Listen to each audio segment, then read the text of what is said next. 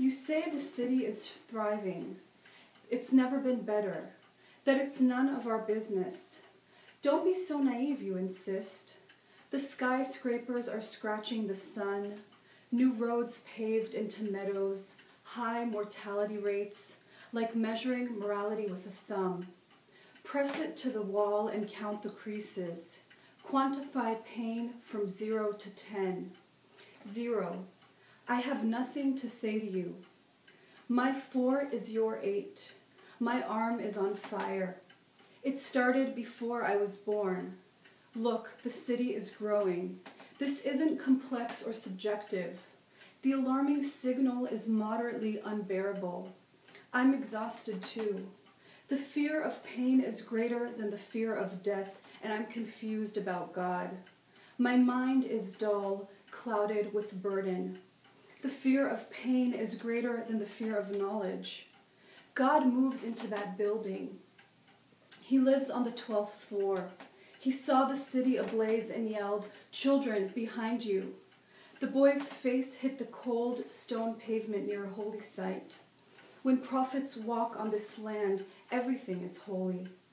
My thumb is stuck on plaster. My pain now a 2. My 2 is your 8.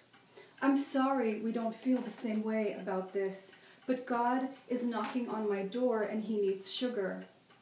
It's early and we're going into the great nothingness, the tender throbbing shooting in my legs, dull, cutting, a tight tingle.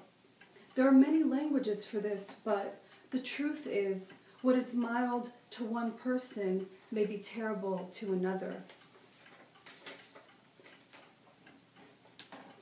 Dear Mahmoud, I often feel like a hostage confined in my own history. The world is a dark room and I'm chained to the wall. My body, pressed against the cold brick, starts to lose trace of itself. I become darkness. Every time I fight it, the heavy metal pushes into me, dictates every move and gesture. My facial expressions are invisible in this room, and you can't see my confusion, just as I cannot see your sympathy. But why should you have sympathy for me? I have done you wrong, and now I'm stuck. Mahmoud, it's stifling in here. I can barely breathe. The air is thick and I can taste it. My lips feel the dampness, the humidity. I taste the smell of excrement and blood. Others still linger here, even if I don't see them. And if I let my imagination go there, I hear them.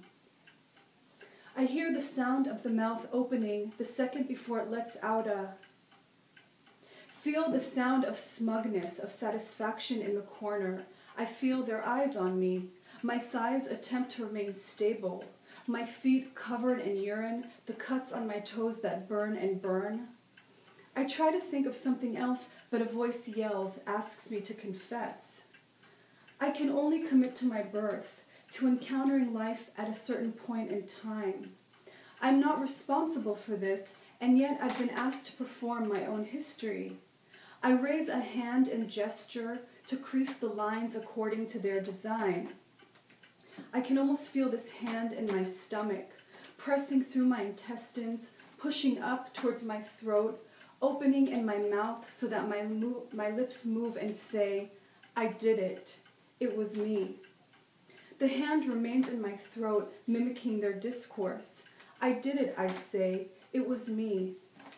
They kick me, push me, hit, beat, burn. My skin can't feel it. I can't feel it. It's so hot in here. I cannot distinguish between sweat and tears. I am their amnesia, the blind spot of the mid-century, the area that was there but cannot be seen. It's really just a matter of diverting your gaze.